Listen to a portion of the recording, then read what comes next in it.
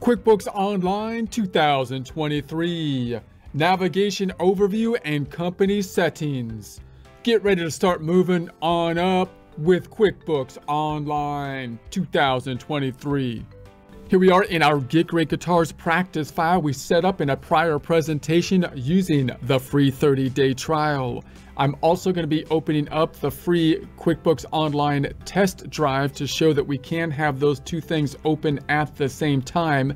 Support accounting instruction by clicking the link below, giving you a free month membership to all of the content on our website, broken out by category, further broken out by course. Each course then organized in a logical, reasonable fashion, making it much more easy to find what you need than can be done on a YouTube page. We also include added resources such as Excel practice problems, PDF files, and more, like QuickBooks backup files when applicable. So once again, click the link below for a free month membership to our website and all the content on it.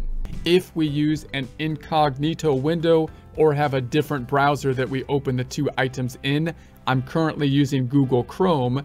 If we were to open the QuickBooks Online test drive using some other browser, such as Firefox, for example, or we open an incognito window, which we can do by going to the three dots if you're using Chrome, and go to the new incognito window.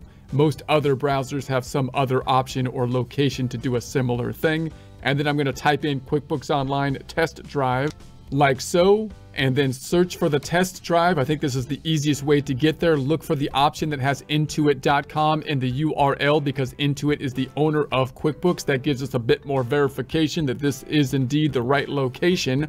I'm going to go to the United States version of the software and then verify that we're not a robot and continue.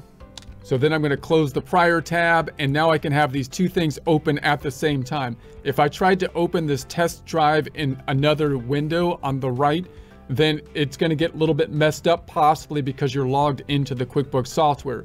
This can be useful for multiple reasons. You can practice things on this side on the sample company file so that it doesn't actually impact your data file as we enter new data into the system, simulating what we would do in practice.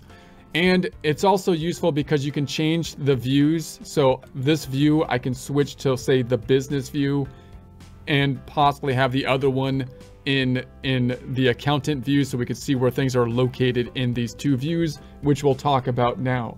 So if I go back on over, when we first set up our QuickBooks file, they give us this little checklist that could help us to set up our information.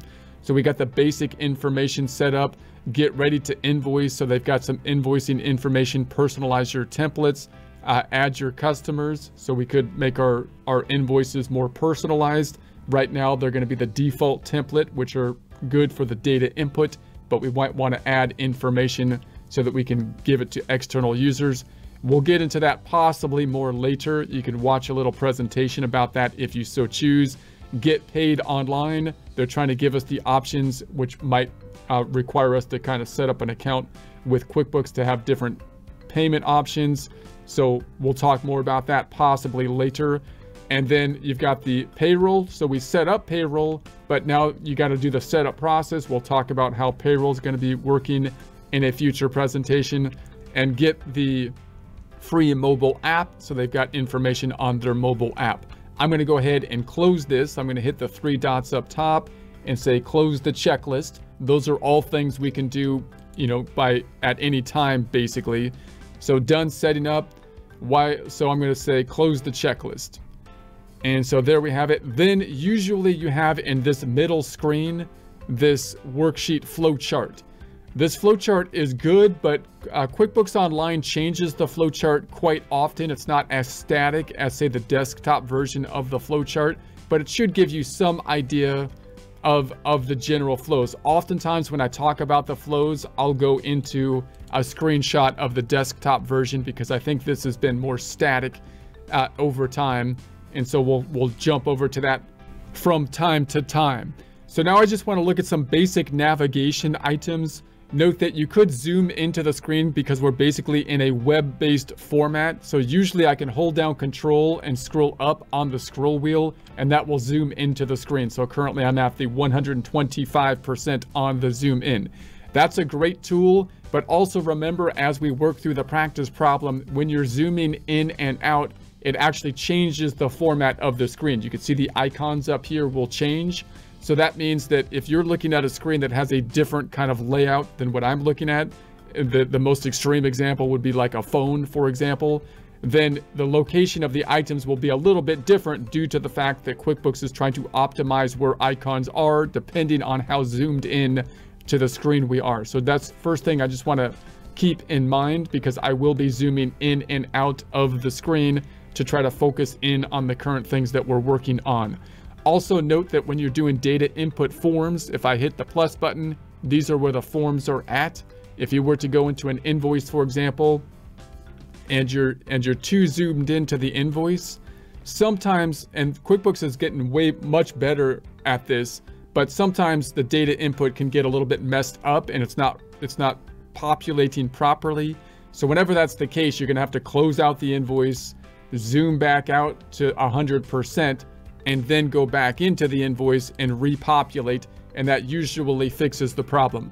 That's not as big as an issue because I think QuickBooks is getting better and better at being able to zoom into these forms and not have it cause a data input problem. But if you run into that issue, then just note that you can do that.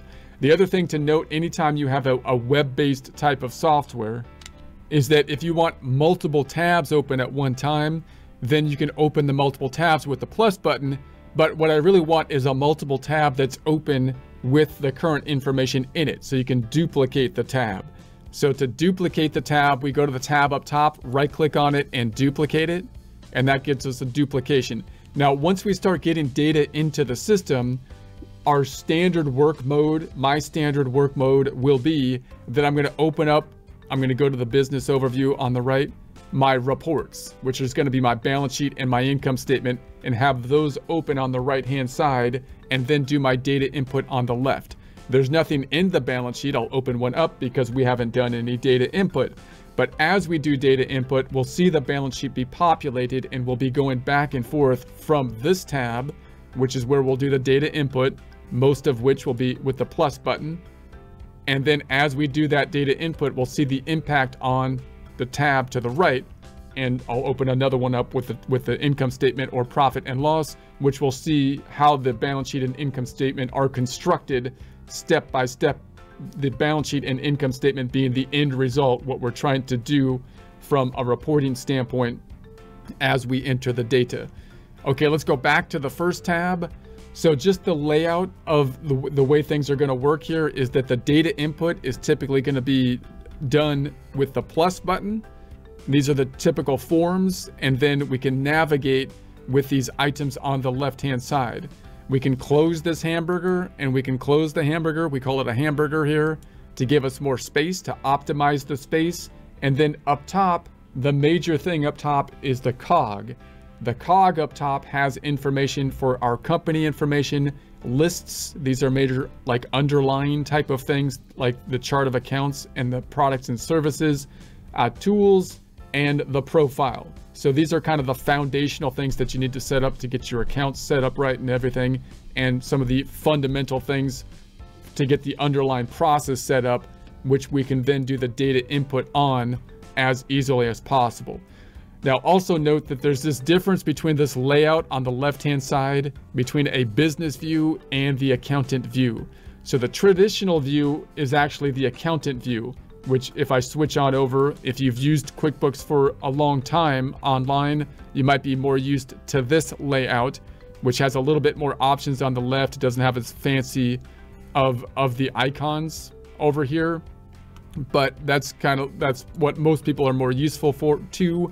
And if you open that up, then it gives you kind of your sub accounts. So it's your sub categories. And this breaks it out more by what I would call cycle. And then you've got the business view. If I hit the cog drop down and I go to the business view, then you've got some kind of fancier icons on the left hand side. So when I open QuickBooks, a new QuickBooks file, it defaults to this business view. So this one, I think they're trying to market more to small business owners, possibly than accountants, by using, neat icons and also using terminology that's not exactly professional terminology. So we'll talk more about terminology when we dive into this, the practice problem. But just realize you've got accounting terminology, and then you've got software terminology that can differ from an accounting terminology. And then you've got terminology that's kind of specific to QuickBooks. And now QuickBooks is using kind of like slang terminology, as you can see here. It's not the home page. It's the get things done page, but it's got a home next to it. It's the business overview, banking. This one you got get paid and pay. Those are very informal kind of terms, kind of trendy kind of terms, I would think, as opposed to like a customer center and the sales center. You've got your customer leads and bookkeeping down here, which is a different term than is used into the accounting. Is possibly it's a less, most of these terms are less kind of formal.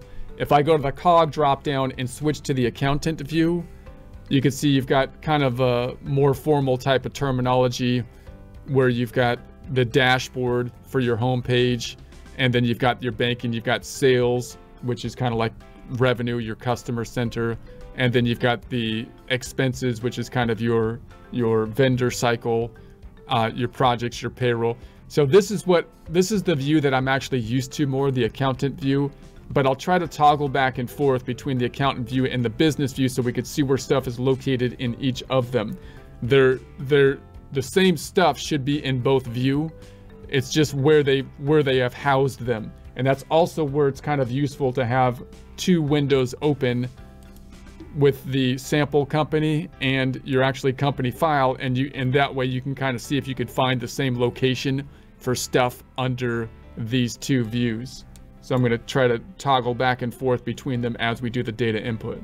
Now, just a quick recap of the objective of the business. Remember, if I hit the plus button here, the objective of the business in general is revenue generation.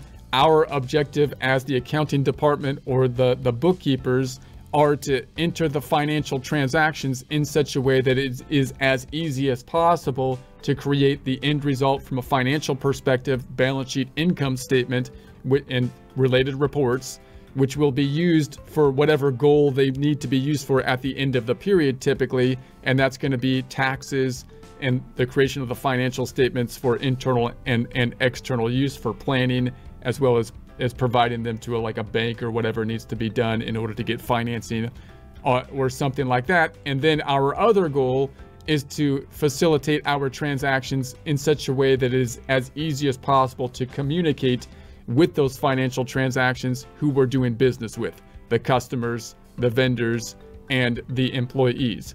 The way we're going to do that is first we set up the company file as we have done. We set up the foundational stuff, many of which is in the cog, like the lists, the chart of accounts that we'll take a look at in more depth in a future presentation, and then the products and services and so on. And this is the underlying foundational stuff that needs to happen so that the day-to-day data input is as easy as possible. The day-to-day data input will be done with these forms typically, which most of them can be found in the new button: invoices, credit memos, expense forms, check forms, bill forms, processing the payroll. This is all the stuff that you do basically in a day-to-day process. And then in order to facilitate our discussion with the people we do business with, customers, vendors, employees, that's when we often go into what I would call the centers on the left-hand side, such as the sales would be kind of like the center for our customers. So we've got our information related to the customers. Here's your list of customers. And if I was to communicate with them, I would go into here. We don't have any customers yet, but there it is. Expenses, this is what I would call the purchasing cycle or the expense cycle. We can go into our vendors. And then of course we have the payroll. So there are those items there. And so we'll talk more about navigating around there in future presentations. Okay, so now I'm gonna go into the cog dropdown and just note that our setup process is over here in the company area. So whenever we're dealing with our settings in our accounts, we got under the company area, account settings. manage users, customize your styles, and so on. We're going to go into the account and setting right now. Most of this stuff, a lot of it has been set up when we started the company file. But let's just first look at the company information up top, and then we'll go into some more of these items in future presentations. So the company name, notice you got the pencil over here. If you click on it, then you can make adjustments to it. You might have a logo that you would add. No, I haven't optimized the size or anything, but I just picked up a logo. So there's the, just to show that you can have a picture. You can get into the optimization to make sure that you're picking up the size and shape that will be most appropriate. The logo's going to possibly appear on the types of forms if you were to customize them that you give to clients. Major forms being the invoice form or estimate forms. And then your company name, showing on sales forms and purchase orders. So I'm just going to type in get great guitars. And so this would be the name that you want to be showing up, because that's going to be important on those types of forms that you're going to be providing to customers. So it shows on the sales forms, invoices, sales receipts, purchase forms, like a bill. So legal name, if it's the same, it would be here, or you can uncheck that if it's not. The EIN number represents your tax identification number. Even if you're a sole proprietorship, then you typically want to have oftentimes an EIN still, even if you don't have any employees, because that's the number that you might have to provide to people if they need your business number. Say if you do contracting for another company, they're going to need your number, and you would rather not give them your social security number, some kind of EIN number. So we'll just say 95 dash is usually kind of like the format of the EIN. So obviously I just kind of made that up, but that's the idea. So I'm going to save that. And then we've got the company type. So it's going to be a sole proprietorship. This is something that we set up when we set up the company file. Notice that you can change it here: sole proprietorship, partnership, corporation, not-for-profit, and so on.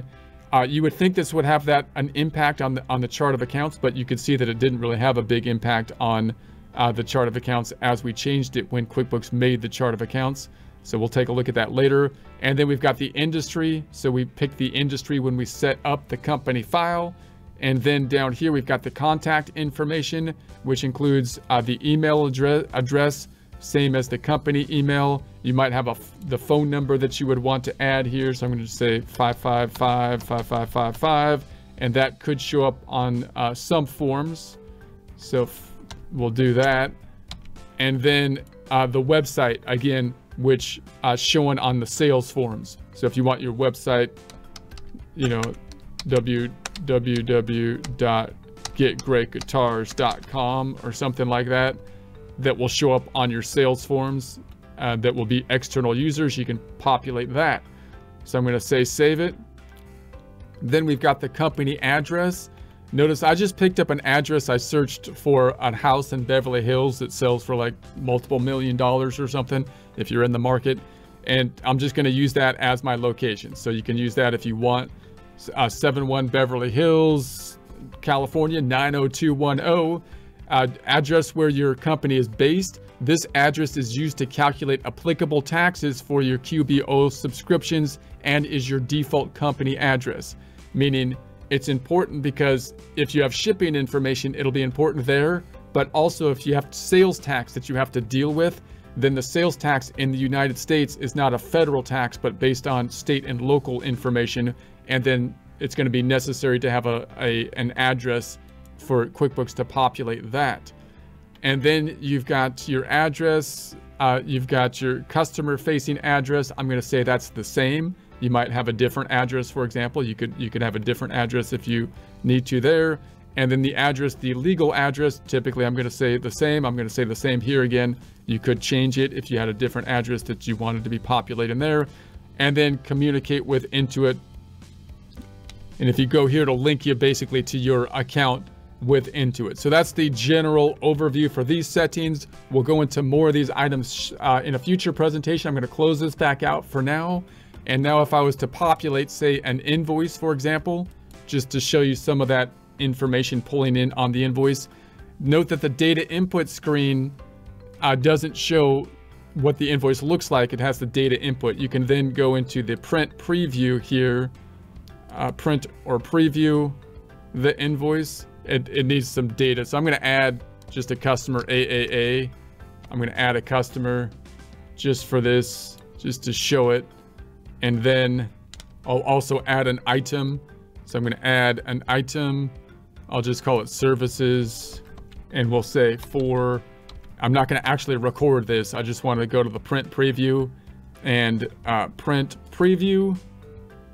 And so now we can see here what the kind of invoice looks like. So the logo's not there because I didn't add the logo yet, but just note that you've got your, your date and your company website on the default invoice. And then you can customize your invoice from there. This being one of the major forms that you would be giving, say to a client or a customer as you're doing business and billing them. We'll talk more about that later. Again, I'm going to close this. I'm not going to record it. I'm just going to close it out. We're not going to enter any data yet. We'll start doing that later. I'm just going to switch now from the cog up top and go to the business view, just to note where stuff is located on the business view. I'll try to toggle back and forth between the two views. And so the cog is still up top. The major changes are on the left. So here's your get things done page. You've got your business overview. That's where your reports are going to be located over here. And then you've got your get paid and paid area. And that's where your major cycles would be, which I would call them like your customer center and your vendor center. So here's your customer information up top, and here's your vendor information on down below. So we'll dive into that more in future presentations.